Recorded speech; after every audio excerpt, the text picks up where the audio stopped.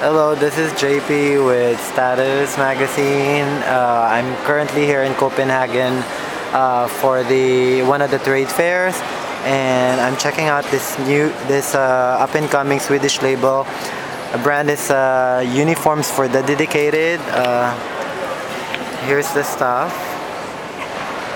so you have an idea of what the clothes like. And then here we have the designer, Fredrik. How are you, Fredrik?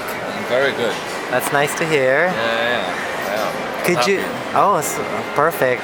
Could you tell us more about your label and what you guys do? Yeah, absolutely. So basically, I'm one of the founders of Uniforms for Dedicated. Uniforms is a collective out of Sweden. Okay. Started as a long time ago as a snowboard collective. Really? Yeah. Grew into a producing collective of all sorts. Now we specialized in this men's fashion line.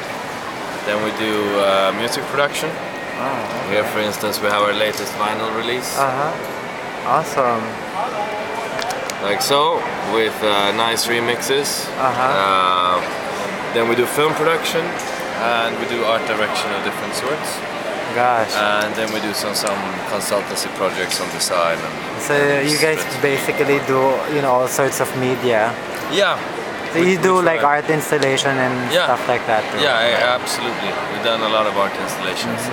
And just try to tie everything up together under one brand name, basically.